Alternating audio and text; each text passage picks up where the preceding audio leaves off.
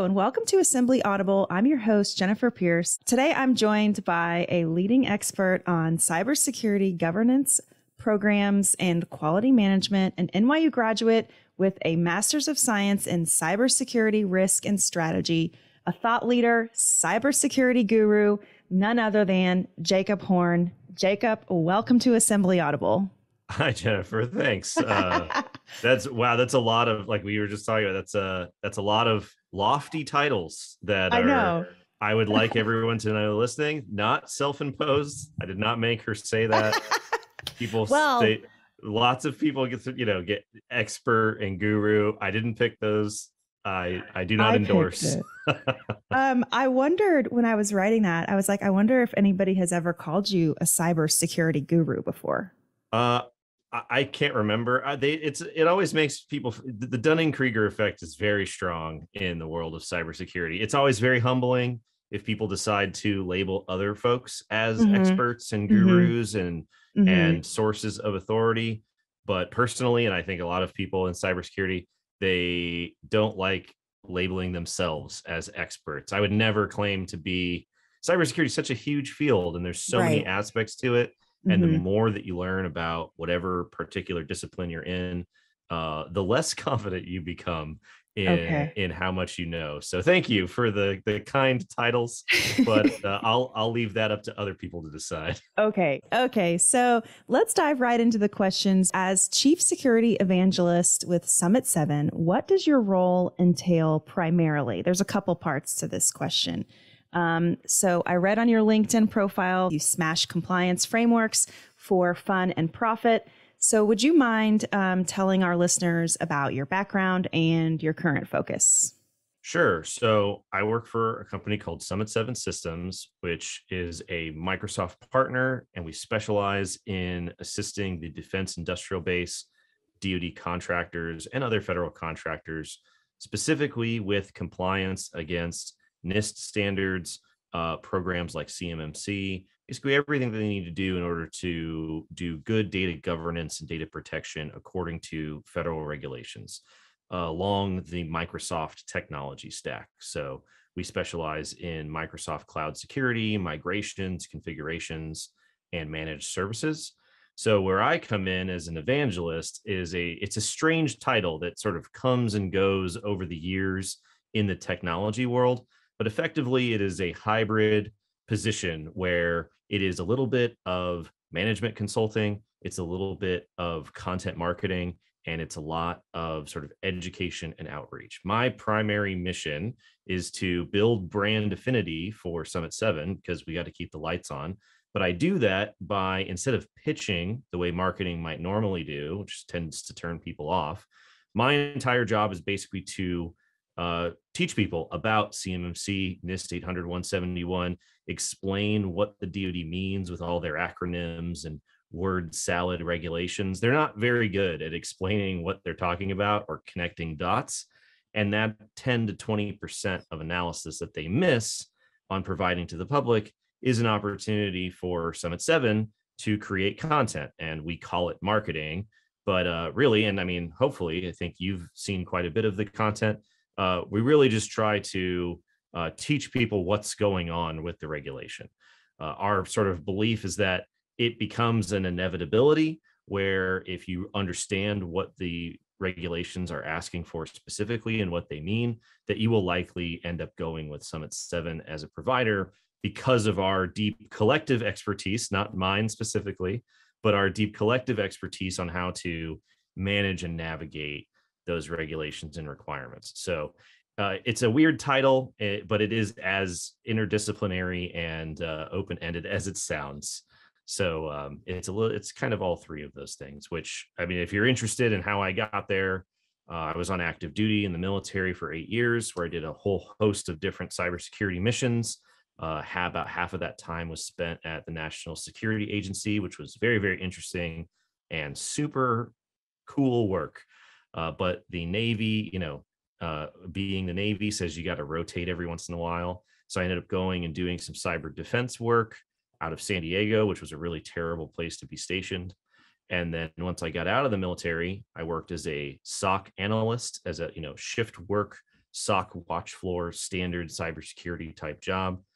And just through the to and fro randomness of what everybody experiences in any career, I had the opportunity to then go work in the world of DoD acquisitions, which is not exciting at all, which was actually very interesting though, because a lot of the problems that we end up with that we read about in the news about weapon systems being hacked and data being exfiltrated and all of those things actually start years and years before those events actually occur.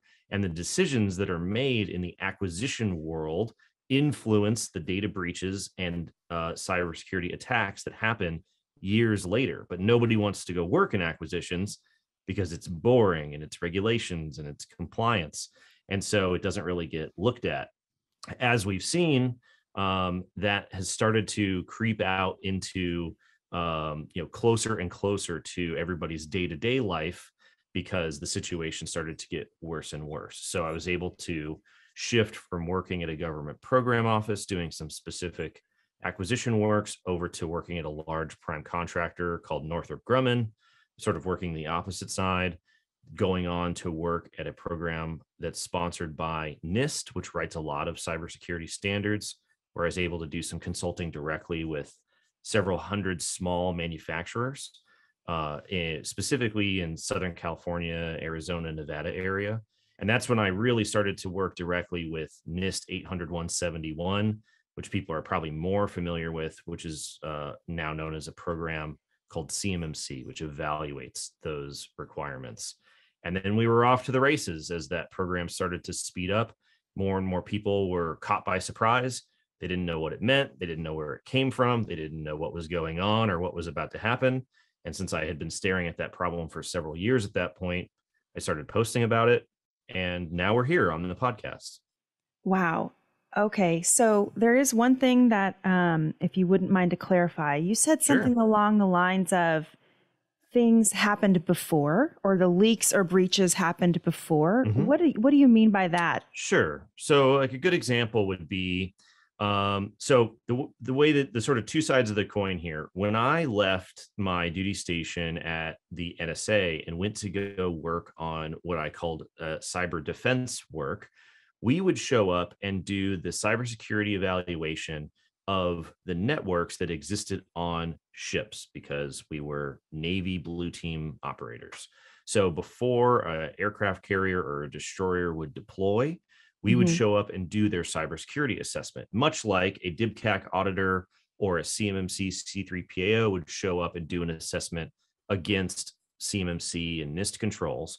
We had a set of NIST controls to evaluate these networks and weapon systems. And what ended up happening is when you show up to a ship that has this network that is installed, or a system that is installed, there may be inherent design flaws and vulnerabilities in that system that the people on the ship are not able to fix. The program management office back in Virginia or San Diego or somewhere like that is in charge of refreshment and sustainment and all of these big sort of slow moving logistics pieces that would work for everything on the ship, including the technology. And so the decisions that are made in acquisition, maybe 5 or 10 years prior, about the types of technologies that they're going to buy, the architecture that's going to be used, the nature of the system that's on board the ship, gets baked in, and sort of the baseline gets snapped shut. So by the time I would show up as a blue team assessor, and there are IT folks who are running and maintaining the system, we were unable to fix the problems that existed in the network. So when I, by chance, happened to go all the way back to the beginning into the world of acquisitions through the way that careers start to evolve, I got to see the other side. What we typically hear about in the news is you hear, oh, there was a DoD IG report, or there was a GAO evaluation, or there was some news story that came out about how people can hack the F-35 or the new network on Ford class carrier. And what you have to realize is that the people who are maintaining and securing those networks don't actually have the ability to change it fundamentally. It has to be changed through the acquisition process. So in security, there's this common phrase called shift left, which means that you want to make security decisions as early as possible in the design lifecycle. If you wait until the end of the life cycle to try and secure things, you may be bolting on technologies. It's very expensive. There may be issues you can't even fix at that point. Very similar to quality, right? You want to do quality as early as possible and throughout the process, because if you wait until something is done, you may not be able to fix it. It's much more expensive. Same concept. Well, the ultimate way of shifting all the way left is going all the way to the very beginning of the decisions. Those decisions happen in acquisitions. So most people, when they think of cybersecurity, they think of like somebody in a hood in a dark room with like For lots of sure. blinky lights, right? Yeah. That's Yes. not, I mean, that's part of it, but the bigger picture is someone in a, short sleeve shirt and a pocket protector with a tie on, working in an acquisition office, making decisions about what's getting bought and what's being designed and what's required, is influencing the ability of those people in the hoods to exploit those systems years later. And so it's a much bigger, slower moving world that is involved here. So Wow. Okay. Thank you. Well, I think this is a great time for listeners to either pause or if they want to check some stuff out after the podcast. I know you have some viral videos on the Summit 7 Systems YouTube channel. So one of those is the fascinating history of CMMC as told by Jacob Horne. I'll make sure to put that link on the screen. And then there's another video that is an update, essentially CMMC 2.0 update for the defense industrial base. Are there any other videos or sources listeners yeah, can there's check out? there's a couple that I think we can put in the links, and the YouTube page is a great place to follow what we do. So we do a lot of long form webinars. We do several in-person events every year that have a dozen or so hour long, very involved talks. We usually post those to the YouTube page. We also take clips from those that are relevant and post them to the YouTube page. The thing about Summit 7 is we are entirely focused on working with DoD contractors on this specific problem. So effectively, all of our content revolves around either explaining it. The way to think about it is most of what I do is explaining the problem side, because there's a lot of people out there, and I'm sure you've seen this happen. There's a lot of people out there investing money or purchasing services, and they don't really understand the nature of the problem they're trying to solve. And so they end up getting caught with unsatisfactory documentation or solutions, or they're not as compliant as they thought they were, or this company told us that all we needed to do was write a check and all the pain would go away. And that is really a function of not understanding the problem. The DoD doesn't explain the problem very well, so it's hard to rely on just taking a look at what DoD says to know what's going on. Getting back to what we said before, that's my whole job here, is just to try to bridge that gap between the problem side and the solution side. So a lot of our content is just going over the problem side and clarifying and explaining what's going on. So we have lots of interesting videos. The history of CMMC video is, it's over an hour long. I highly recommend that people watch it, because that entire video was based on the idea that when I was working with NIST and we were interfacing with a lot of small manufacturers, the number one thing that I would hear was, this is all new. What's up with the new requirements? CMMC is new. Like, why am I being asked to do new stuff? And the truth is it's not new. It's actually quite old. And it isn't until you pull the camera back, like I try to do in that video, when you realize that because it isn't new, it is inevitable. And so a lot of the debate around CMMC is, how is it going to change? Or should I do it because it's changing? Or is it really going to happen? And there's all this hesitancy because of the perception that it's new and it's different and it's going away and it's changing. And most of those are completely untrue. They're not true at all. And it isn't until you zoom out that you realize that that this sort of slow moving wheels of acquisition and regulations like I said, sort of make it an inevitability. But it's very easy to get very focused on whatever the newest interview was, or the newest sound bite happens to be. There's been a lot of unnecessary confusion, which is 100% the fault of the DoD's inability to clearly explain things. But it's just it's a very unique position to be sitting in, because I've been looking at the problem for so long that you see companies sort of convince themselves into a state of paralysis. They're sort of waiting for things to happen. And as I'm sure we can get into later, if you wait, this is the tragic part about the CMMC regulation here, is if you wait until the day that everything is in black and white, you will be very far behind the curve to catch up with your competitors. And I'm sure people are like, oh yeah, this guy sells CMMC services, so I'm sure that's what he's going to say. Watch the video, right? I think that the video has plenty of sources and citations to explain that claim. Great. I know you're really active on LinkedIn. I follow you. I try to keep up with everything. CMMC has a lot of layers and is also heavily debated, as you just brought up.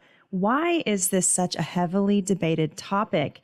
And then my second question is there a philosophy of cybersecurity? Sure. So two big questions, right? Yes. The, Yes. the number one reason why I think CMMC is such a source of contention goes back to sloppiness on the part of the DoD in explaining what CMMC actually is. Every once in a while, they'll come close to being very clear in their explanation of what it is supposed to be. But because they have not been consistently clear on a regular basis, it has opened up the door for interpretation and myth and all sorts of creative takes on what they really mean. And DoD is they are not marketers. They are not good communicators. They are acquisition professionals. They are government bureaucrats, right? And so communication, not necessarily their strong suit. And I think that gap between the way that people are used to consuming information in a business environment, especially on a regulatory basis, and the way that DoD is used to communicating with themselves internally, have smashed into each other at the intersection of CMMC, and it has made everyone very angry.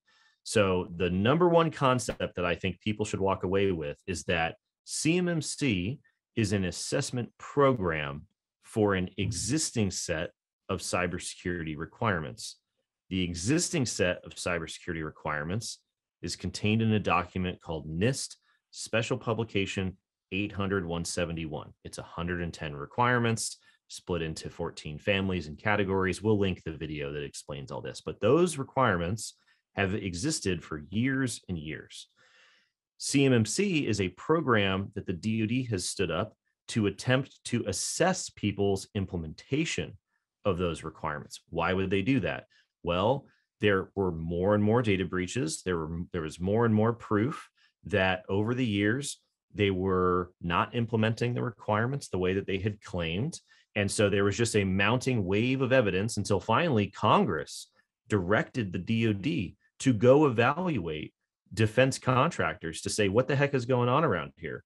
We've got all these self-attestations that are saying, oh yeah, we're doing this, we're doing all these requirements, but every time we build a jet, China gets a carbon copy of it. Like, we know that that things are not being implemented the way that they're being claimed. So what the heck is going on? We got to go check people's work. So CMMC is not a new set of requirements. It is an assessment program for pre-existing requirements. Problem is, they didn't say that. And so when CMMC came out, basically in writing in 2020, the government said, we're going to come assess you under CMMC. And people said, what the heck is that? This is new. What are these requirements? They even went so far, the DoD did, to take the requirements in 800-171 and relabel them as if they were something new, which I spent 18 months trying to, yell at the top of my lungs. Don't do that. If you relabel those requirements, people are going to think that they're new and they are identical. Now, that has since been corrected in CMMC 2.0, but the damage was already done. People still view it as a distinctly separate set of requirements. And it's not. It's just there as a program to evaluate existing requirements. Okay. Do you think that they labeled it as new, or why would they do that? Do you think that was to create some kind of urgency to get people to comply, or No, I no? think I don't even think it's that advanced. So there's a term that you'll hear in the governance, risk, and compliance space of cybersecurity called framework sprawl. So there is a lot of cybersecurity frameworks, control frameworks. It seems like there is one for every industry and day of the week. There is the CIS controls. There are controls for the energy sector. There are NIST controls. There are cloud security controls. There are, these controls and those controls and this framework and that framework. And people say, man, we really hate all of these different frameworks. And this is a much longer topic that we don't have time to get into. All of the controls under the hood are the same. There are only so many ways to describe configuration management. There are only so many ways to describe vulnerability management. There are only so many ways to describe patch management and who is an authorized user and so on and so forth. These are fundamental concepts, but they get picked up by different regulating bodies, different industries, different this, different that, and they relabel them. They create them as their own thing. And now we end up with dozens of frameworks, and who on earth has the time to go through and check to make sure that they're all the same? No one would, except GRC people, would want to go through and see how they're related. So you end up just looking at this landscape of new frameworks. Why did the DoD take an existing standard and relabel it as something new? I don't know what the reason is, but there is no good reason why they would do that, because if you were to think ahead as to what that would do, we know that this happened. You're just going to confuse people. They had to walk that decision back. Now under CMMC 2.0, remember, they were calling it 2.0 as if it's different from 1.0. It isn't different. It is still NIST 800-171 under the hood.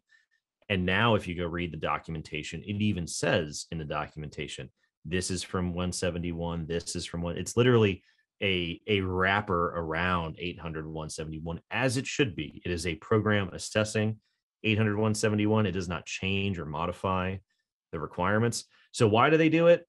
I don't know if anybody knows. They are certainly not alone in the trend of relabeling frameworks, because it just seems like every industry and regulating body does this. But fundamentally, those controls are all the same.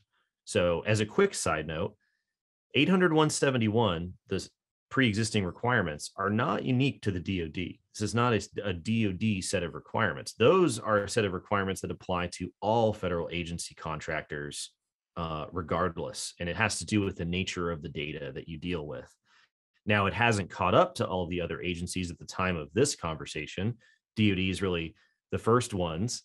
Ironically, DoD is actually way ahead of the rest of the government. They're moving much faster than the rest of the government, even though it feels like things are moving very slowly. So if DHS or IRS or Department of Commerce wanted to assess their contractors against 800-171, then they would have to come up with a program to assess their implementation. And they don't have to use CMMC because that's DoD's program. Now they could, or they could come up with CMMC or MMMC or whatever they want to call it, because they have a program to assess the requirements. So we could end up in a situation where we have 14 different kinds of CMMC, or we have 14 different agencies using one CMMC. The requirements are different from the assessment programs. Very key concept to remember. One of the questions that we lost 20 minutes ago before my rant was, is there a philosophy of cybersecurity? Is that still, do we still want to go there? Well, yes. Well, I don't know. That's kind of just, that's my own, Sure. I'm interested in that. But before we go on to that, so it's almost like the DoD is like the bird at the front of the V. The canary in the coal mine. Yeah, exactly. So they're taking all of the hits. I use that metaphor a lot. Oh. It is a very apt metaphor. And I think, you know, with philosophy of cybersecurity, it's related to, you know, I'm looking at all of this from an outside perspective, and I'm like, this is such a hot topic, you know, Yeah, and so heavily debated. So that was kind of a part of my reasoning for asking the question, is there a philosophy of sure. cybersecurity?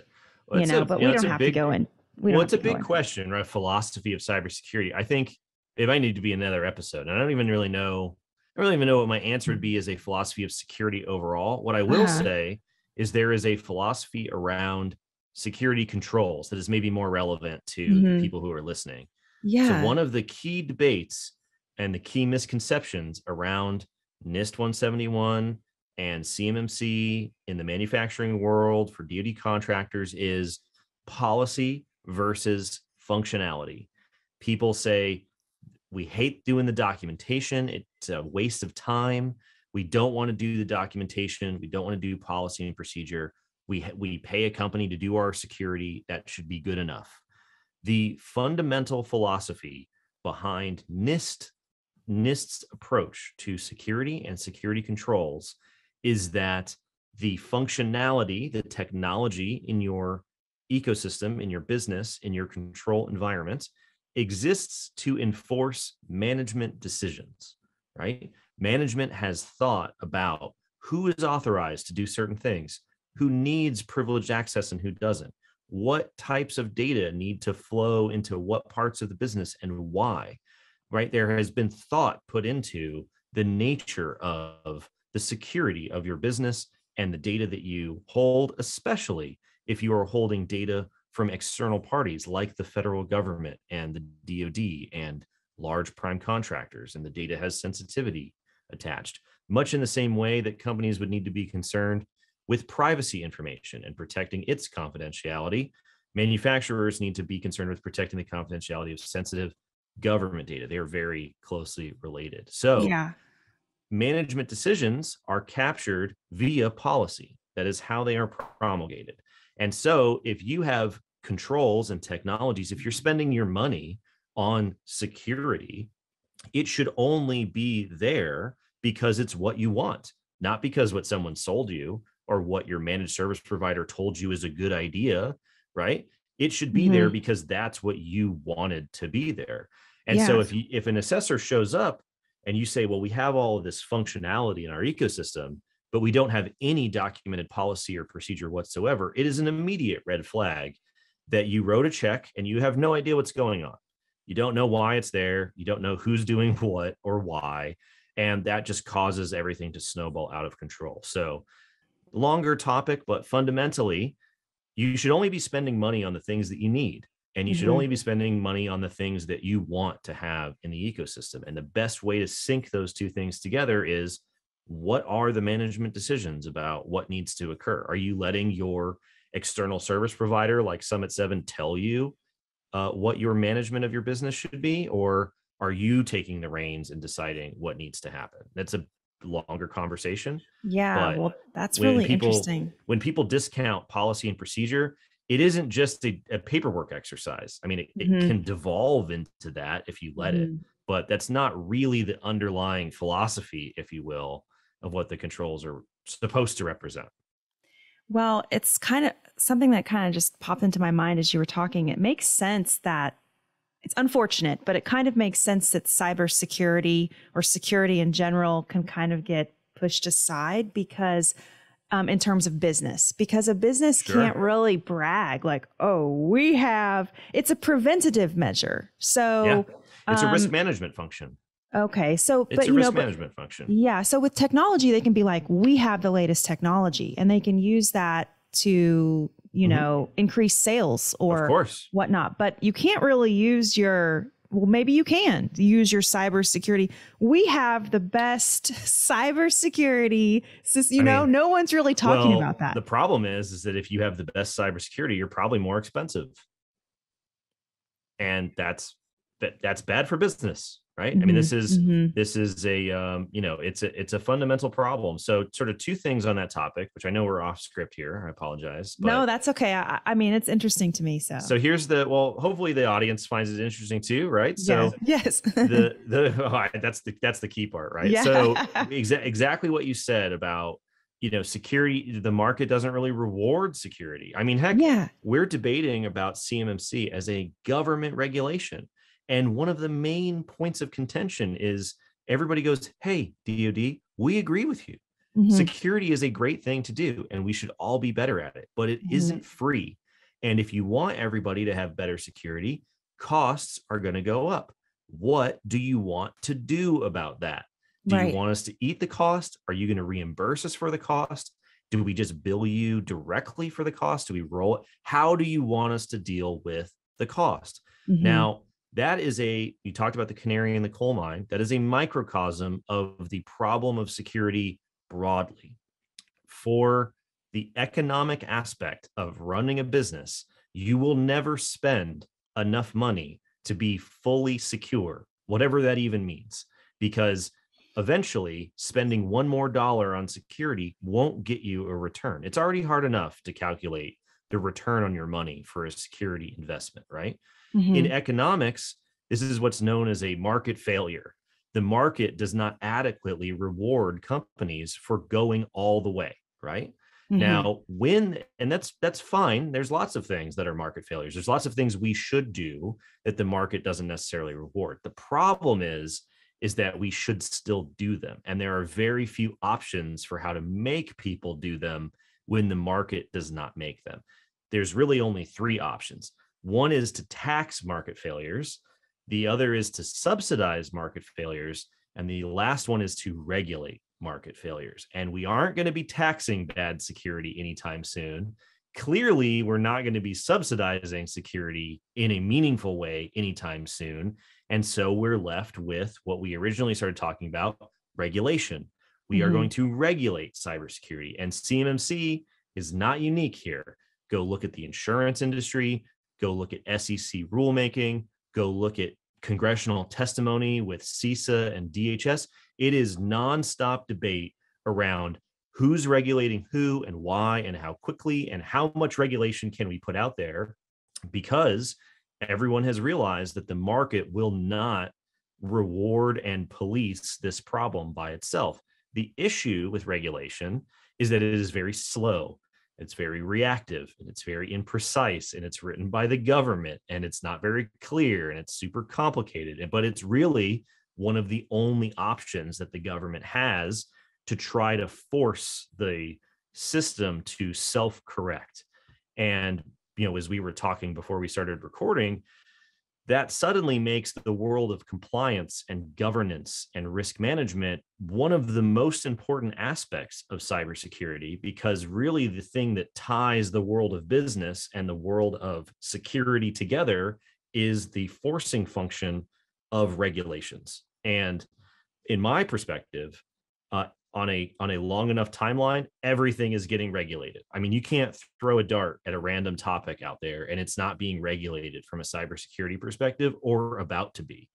So CMMC, like we said, is just a sneak preview of what's coming around the corner, regardless of what industry or vertical you're in. There's a lot of people who say, oh, we only do a little bit of DoD work and we don't want to deal with these regulations, so we're not going to do DoD work anymore. Okay, but you can't run forever, and it's coming. Yeah, Yeah, here it it's comes. really, it's terrible because you say this and it makes sense, but if you say it too much or if you say it too loudly, then you're like, well, you're just scaring people, right? It's just fear, uncertainty, and doubt. You're peddling FUD. And my answer to that is go watch the video, Yeah. go read the news, Yeah. and it's only FUD if it's not true, right?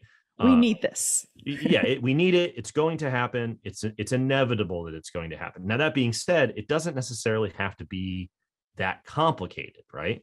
Mm-hmm. But if you wait for the government to explain it in a way that makes it seem less complicated, you're going to be very disappointed because they can't explain their way out of a paper bag. They can regulate you, but they aren't necessarily the ones that are going to teach you what they meant, right? Mm-hmm. And that obviously puts people in a difficult position, because then I work for a company that Hmm. sells services, and I say, Hmm. oh, you should trust what I say, right? And that obvious people should take that with a grain of salt, because this is a business exchange like anything else. But that's why I think Summit 7 was so forward thinking, and they said, listen, you don't work for sales, I don't have a sales quota, I'm just out there to have conversations like this, because there's a lot of companies that lock that information and those explanations behind paid subscriptions, or only once you pay for the service. And that's just not a good way, I think, to you bring people around to the idea of security, right? You should give that information away for free. And then hopefully they say, these people are honest brokers, so we should learn more about their services from there. I see. Okay. Well, I feel like organically, the next question is, why is all of this so important? But I Yeah, think you sort of touched upon that when you were talking about, from the management perspective, like what they need. Is there sure. anything you'd like to add to that? Yeah, it's important. It's important because we're losing the war. That's the bottom line. I mean, does anybody, when they wake up in the morning, I'm sure no one listening to this wakes up and thinks about cybersecurity first thing. Please don't. There's other things to think about. You But do. I do, right? Yeah. But sometime during the day or during the week, just ask yourself, do you feel like cybersecurity is getting better? Right? The answer is absolutely not. It is getting worse day by day. Hmm. And so, like we said, the market does not reward it. Regulation is really one of the only options. And as we have kicked over more rocks and more industry analysis has come out and more IG reports have been conducted on contractors, and the more that Congress has looked into it and over here and over there, it is very obvious that things are not going well. People aren't implementing controls. The attacks are getting worse. We don't know where the data is going. Things are spiraling at an accelerating rate. And so as a result, we're going to see these forcing functions come by. Now, I wish it were not so adversarial, but at the end of the day, regulations are regulations. And at the time of this recording, about a month from now, I'll actually be giving a talk on that specific topic. So part of regulations is the creation of regulations, which is a process known as rulemaking. So in the government, regulations are known as rules. And the rulemaking process involves public comments that are submitted to proposed regulations. And the government, by law, has to consider all comments that are submitted and then give a response when they finally issue the regulation. Now, like I said before, these requirements are not new. So we have seen this actually in various forms of rulemaking and regulations over the last decade, and various comments from the public on this same topic related to CMMC, but under a different name, have been submitted in the past. So a lot of companies are waiting until the rule comes out to see what the government will say about certain things. So I, crazily enough, went through and read all 850 comments that were submitted to the government on the regulation, and it falls into the same set of patterns that we've seen in the past. It's too costly. It's too burdensome. Regulations create barriers to entry. They are more harmful to small businesses on balance compared to large businesses. That is the nature of that is the trade-off of what a regulation does. It forces action, but it has negative side effects. And so everybody is basically in a staring contest with the DoD saying, did you know that if you regulate an industry, it does these 4 or 5 bad things? And the DoD clearly does know that that's what happens, because the government regulates people. That's what regulations do. There's trade-offs to everything, right? There is no real perfect solution in any way. And it's just very interesting to go through. Well, let me stop there. It's probably not interesting for the average person to read all these comments, but we're going to release a video where I summarize the comments, and you don't have to go read them. When is the presentation? It's at the end of July 26th and 27th. We have a Okay. big we also have a hybrid event. I don't know if this is actually going to come out before then, but we have a hybrid event for registration if you can't make it to Washington, D.C. in person. And it's not just me speaking for 2 days, as entertaining as I'm sure that would be for most people. There's people from the government, there's people from DoD, there's people from U.S. Cyber Command, there's folks from NIST, as well as speakers who are industry analysts, folks like myself. sort of adding color commentary to what the government is going to put out. And it's sort of their big summer update around what's going on with CMMC, the future of NIST controls, their philosophy, if you Hmm. will, about Hmm. the way that they're going to evolve and expand over time. Okay. So, sort of the big shindig before everybody goes away. DC usually shuts down in August. So that's why we tried to get everybody on stage at the end of July. So, is there a link where people can Yep. learn Yeah, more we'll about give you that? we'll give you the link. And Okay. registration at this time is still open. And like I said, if you can't make it for whatever reason, over time those clips and videos will eventually filter their way out. But if you want it straight from the fire hose, the July 26th and 27th is the best time to find that information. Okay, great. For you personally and professionally, because I know I can tell that you're very passionate about your work. So, why does this matter to you so much? It's interesting, right? I mean, I have a very unique perspective in the sense that I started within the depths of the National Security Agency as a young man in the military, right? So I got to see a very unique perspective on the geopolitical situation through the lens of cybersecurity between nation states, sort of duking it out on in cyberspace, right? I mean, this is sort of where wars are fought now. The current sort of Cold War that the world is in is really run and dominated through economic warfare and cyberspace, right? The chances that you and I are going to be in trenches somewhere, dug into the ground, are pretty small. It's really sort of this what they call a gray war, right? There's this sort of shadow war that happens between nation states, and it's not highly regulated. It's not really governed by international law all that well. The lawyers can't really figure out what the rules are. And so it's kind of the Wild West, especially, 15, 20 years ago when I was at NSA. Um, so whenever I worked my way through, all of the various positions that I worked in, and I ended up working with small manufacturers downstream from DoD weapon systems programs, right? It was the opposite side of the coin from where I started at NSA. And frankly, it was horrifying because if you walk into the average sort of DoD contractor manufacturing environment, Hmm. you can tell that everybody in there loves what they do. I mean, I've worked with companies that make all manner of components on all manner of weapon systems, and almost to a company, when you walk in, they are very proud of what they do. They are patriotic, flag waving Americans who know that they do very important stuff and they do it super well and they're the best at it. And Hmm. almost to a company, they have no idea what to do when it comes to cybersecurity, and for the idea that they would be working so hard on making these parts and supporting the warfighter and making cool weapon systems and just doing what they do, but Hmm. that we would then sort of freely hand away that information, doesn't sit well with them. It doesn't sit Hmm. well with the DoD. Nobody likes that idea. Yeah. And the problem is that you then get into a situation where the DoD's only real option is to try to regulate people, and they do it in a very sort of uh, disconnected and cold way, right? They don't communicate very well. There doesn't seem to be a lot of empathy. There's just not a lot of good perspective taking. I'm very certain that a lot of the folks in DoD, as hardworking and well-meaning as they are, probably haven't spent a lot of time in a small manufacturing environment, right? A Hmm. 25 person company. It's just not what they do. And this disconnect is it's tragic, right? It's really terrible. And so I just by happenstance ended up in the middle of that conversation. And because of that perspective, I feel like I am able to try and help that conversation connect to those two sides. So you'll notice in a lot of the stuff I post on LinkedIn, um, sometimes people will feel like I'm sort of taking a shot at the industrial base, like sort of taking a shot at small businesses.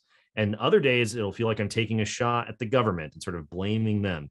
It's not a question of who to blame, right? There's plenty of blame to go around, but we're going to have to sort of clarify and explain the nature of these problems before we can reach a solution. Like we talked about earlier, there's people out there who think I have a systemic problem within my business where I have poor security. I don't have enough money.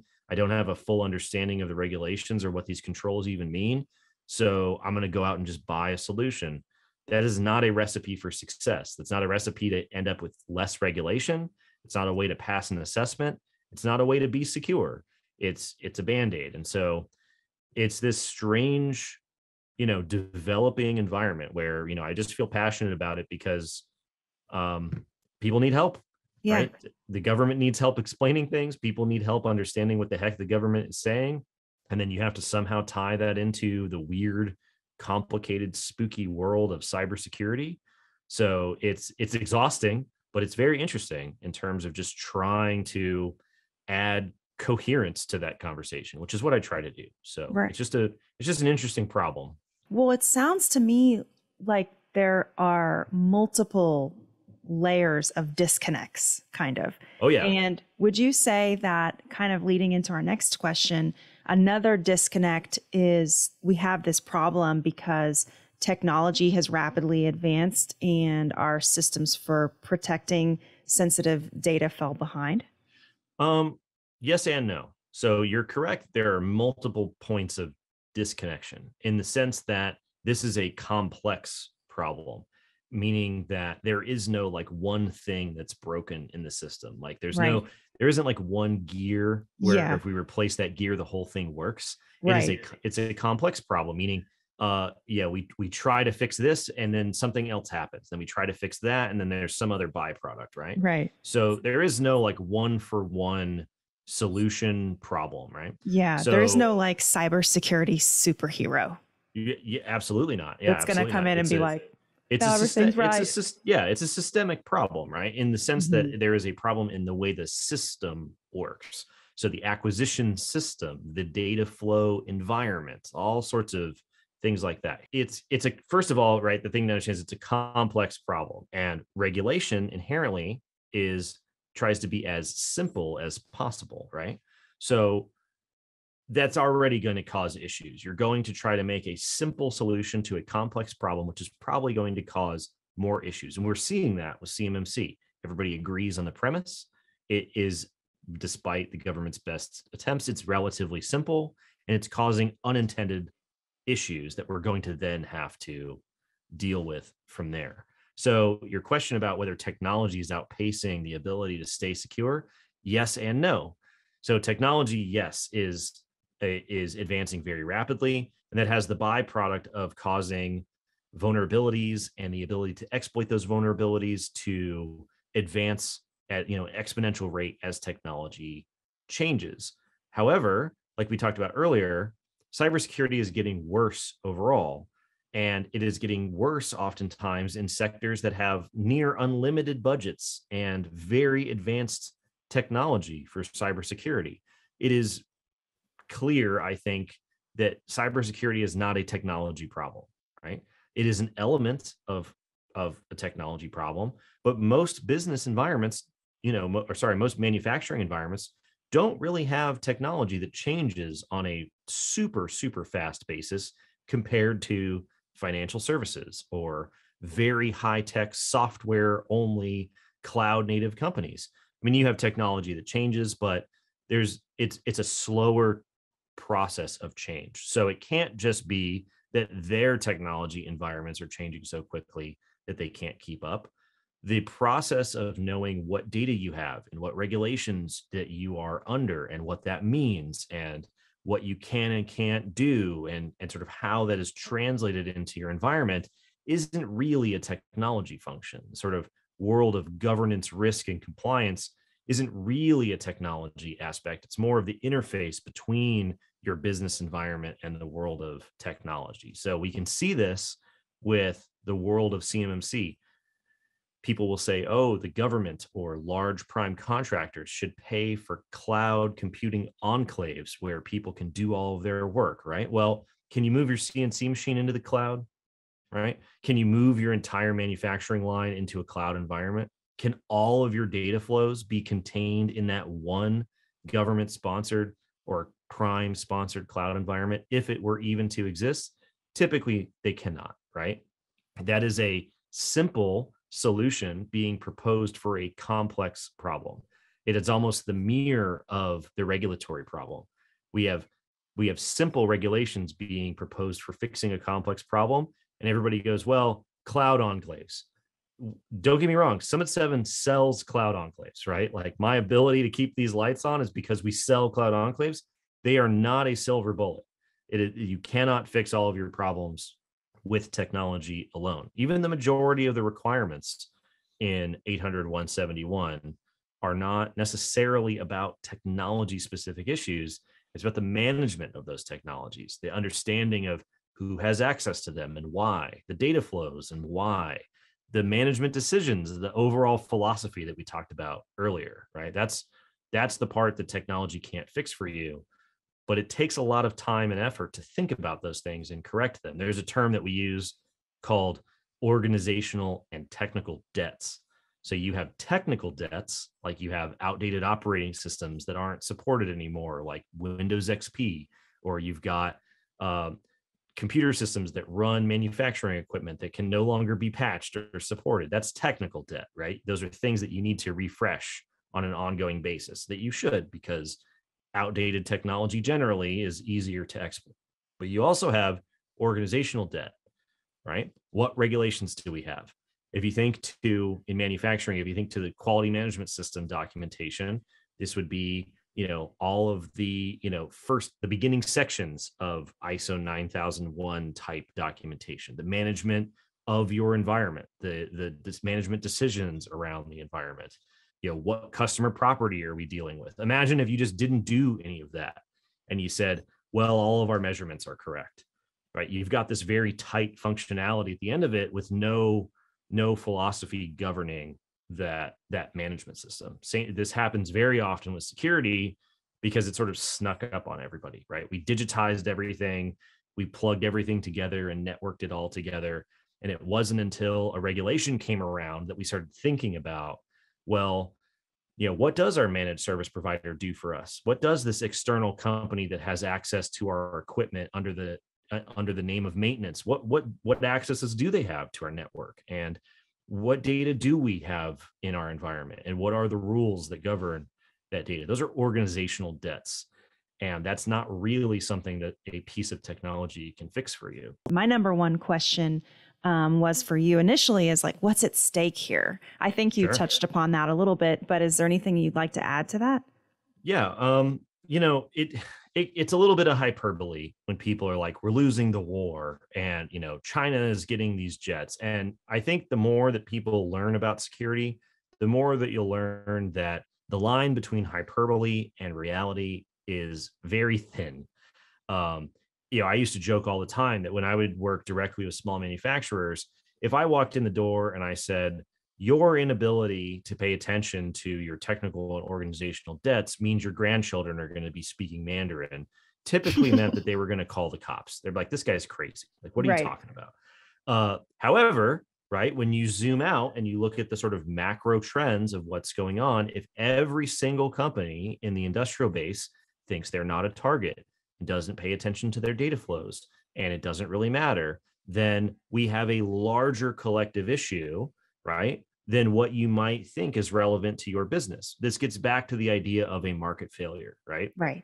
If you have a business that is working in their own self-interest of what is good for their business, collectively, that might not be the best for what we need for those data protections on a large scale.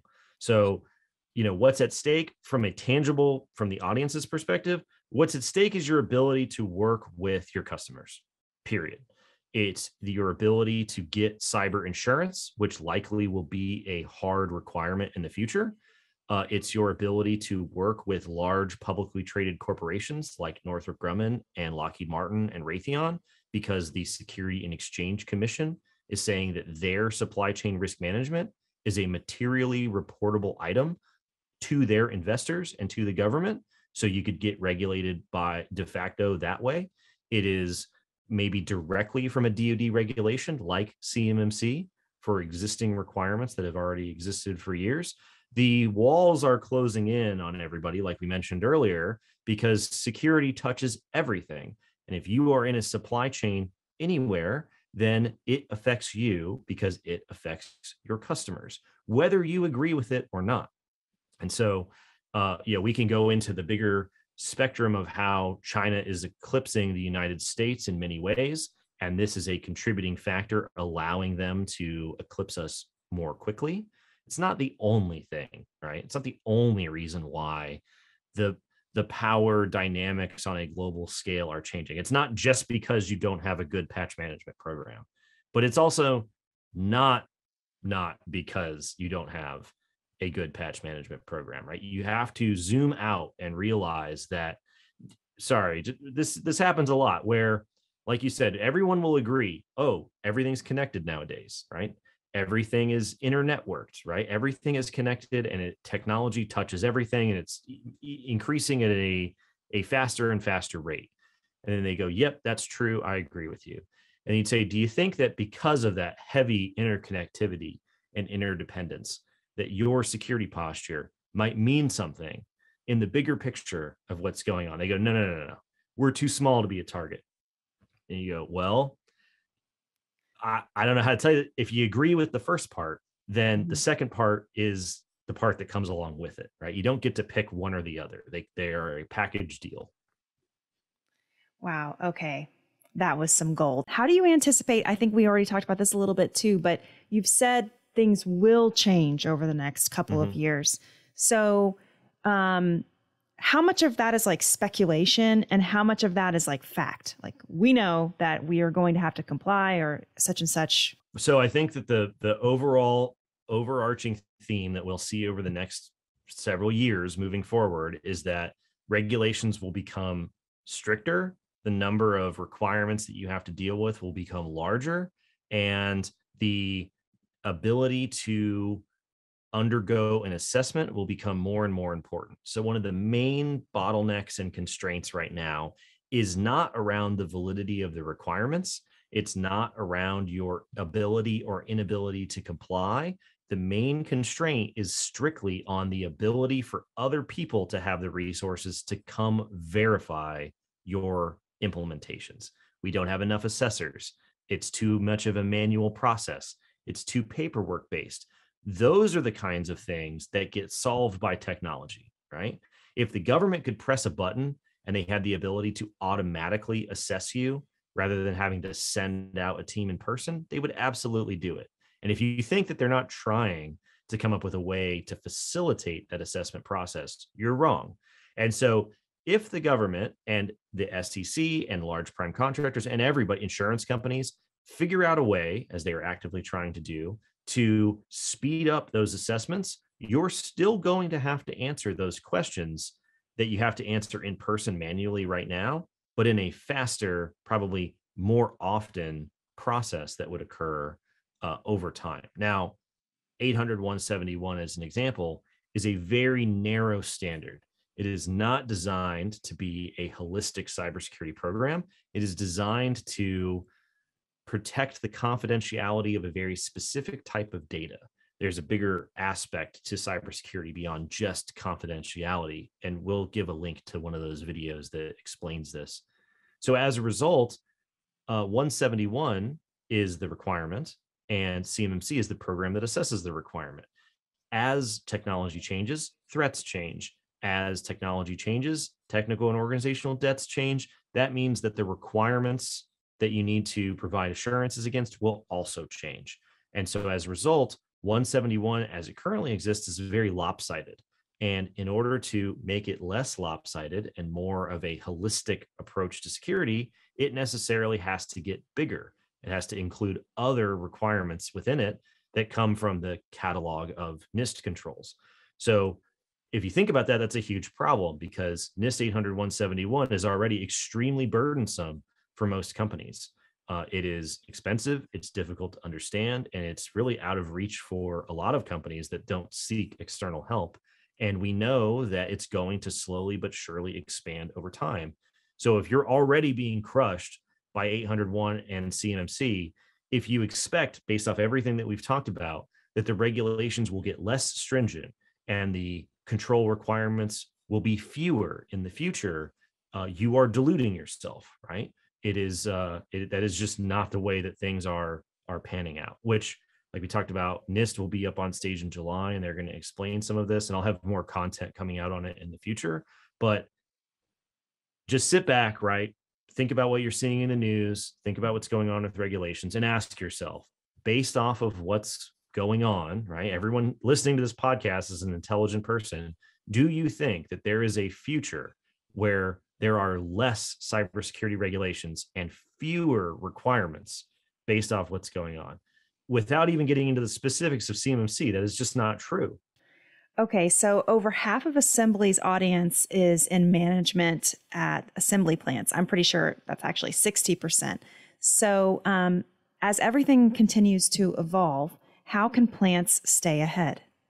So, given the fact that the majority of manufacturers in the United States tend to be smaller rather than larger, which is true of most businesses, it is an unfortunate reality that most small businesses are just behind the curve with their ability to keep up with cybersecurity because they are small.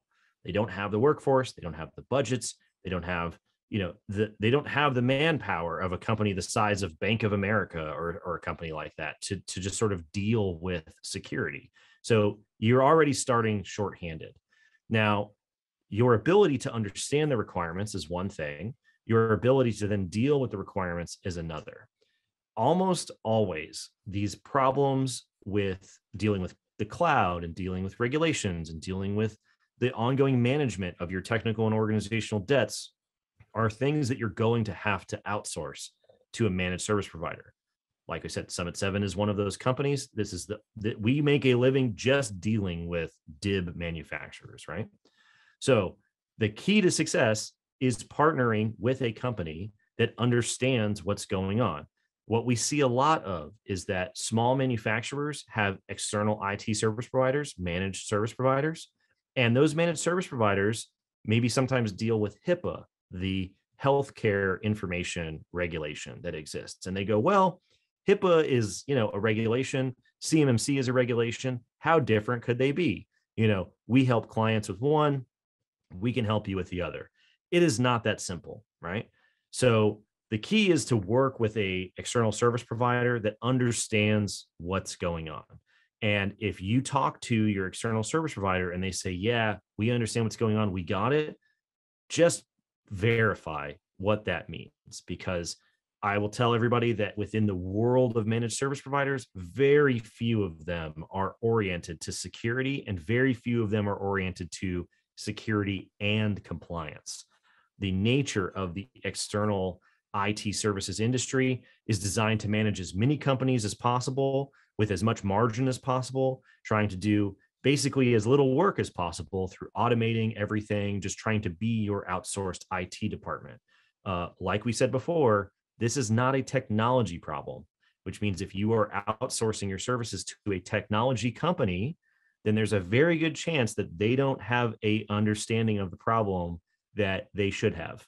Just like, a normal company, like we talked about before, may not have a good understanding of the problem. So the number one way to evaluate, sort of to do the smell test, is by asking those companies how familiar they are with a document called NIST SP 800-171A.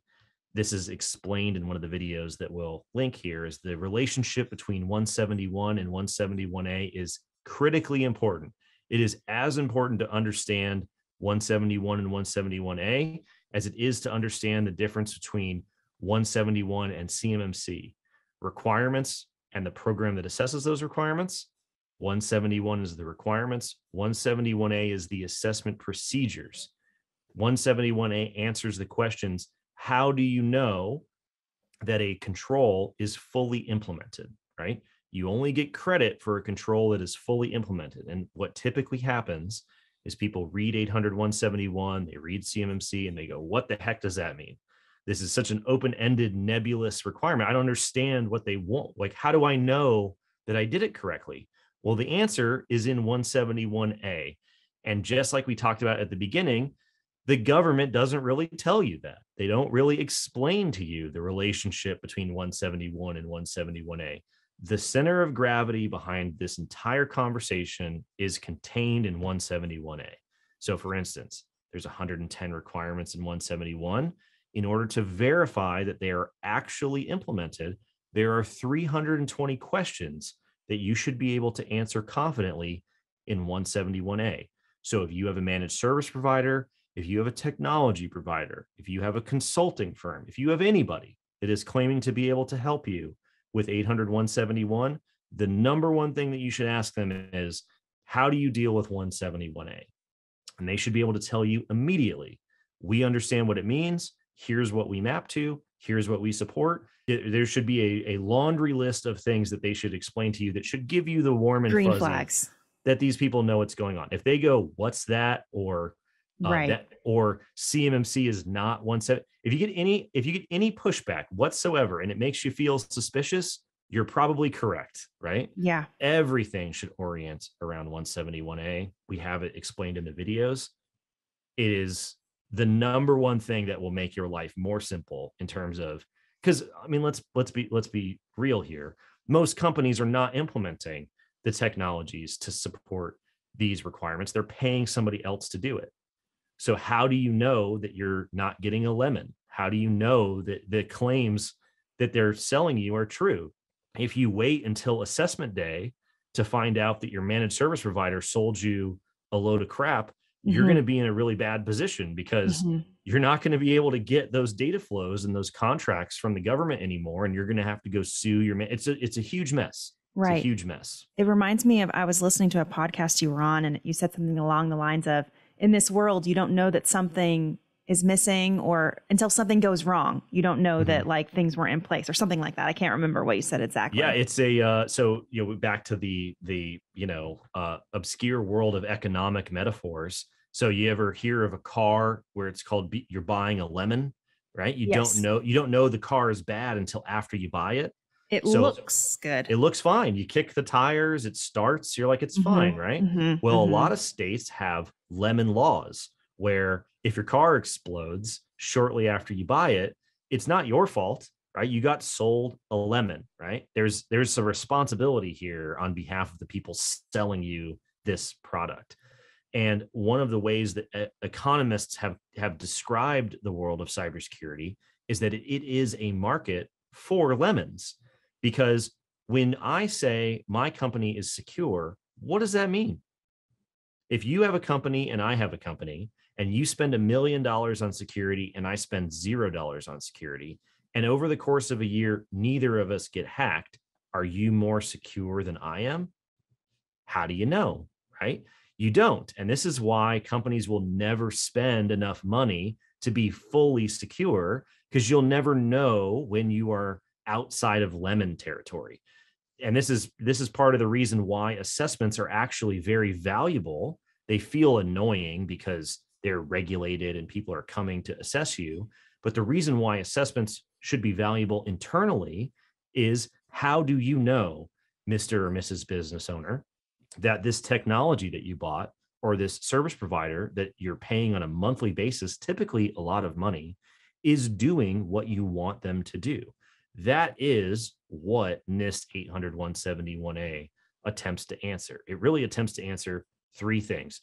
Are the controls implemented correctly? Are they producing the desired outcomes? And are they operating the way that you intended them to? If you just guess and they say, we do CMMC, $5,000 a month. We do CMMC and you'll be good in 2 days. We do CMMC and it's $28, 5 easy payments of $28. We don't know what any of that means. Right? Red flags. Red flags. The number one way. Yeah. I don't have a way to do it. We'll have a lot of exactly. animated red flags. Yeah, if you hear any of that nonsense, it sounds great. But it is not what you should make your decision off of. You should ask them, what does 171A mean? If you want more information, we have the video. I'm also very easy to find. Find me on LinkedIn. Great. It's very easy to get a hold of Summit 7. And I literally talk about this stuff all day long. I will explain 800-171A to anyone who wants to listen. Jacob, I think that seems like a really good place to close. Is there anything, my last question was a piece of advice. I feel like you covered a lot just now. Is there anything that you would like to add before we wrap up today? Yeah, just on the note about 171A, if you look hard enough, the goal of 800 171A is shared by the assessors and by the business owners, right? The irony here is that the assurances that the government is looking for are the same things that you are looking for when you're spending your money on cybersecurity. And ironically, the questions that you should use to figure out if you're being ripped off or not are the same questions that the government is going to come ask you to figure out if they're being ripped off or not. So if you sort of change your perspective on the questions that the regulators are asking you, you can kill two birds with one stone here, not experience any surprises on assessment day, and also be much more confident that your money is being spent on the things that you need to spend it on. Wonderful. Well, I know, when I called you a guru and an expert in the beginning, but you were a little bit, hesitant about that, but I feel like it's true. I mean, we just spoke. It was a wonderful experience. You just spoke for a long time. I really appreciate your time today. It was certainly valuable for me, and I hope that everyone really enjoys what we recorded. So thank you so much. Thank you. That's a great opportunity. Thank you. Awesome. For more insights on assembling discrete parts into finished products and the people behind it all, visit our website, assemblymag.com. And be sure to subscribe to the podcast to keep up with our latest episodes. We're also on LinkedIn, Twitter, Facebook, and YouTube, so we invite you to follow us there too. This has been Assembly Audible. Thanks for listening.